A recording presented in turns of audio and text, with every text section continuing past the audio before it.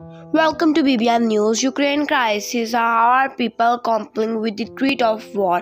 Ukraine has been living with war since 2014 when sparses sized.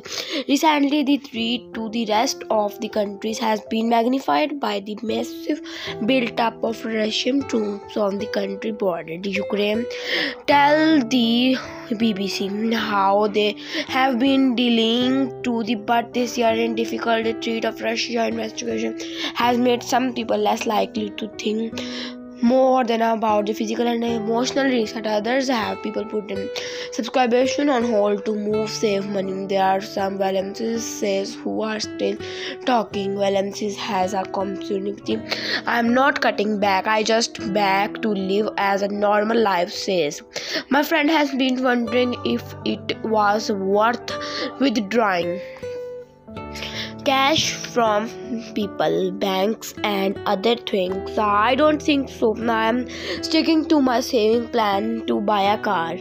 And I also plan to rebuy my flat, and I plan to buy iPhone.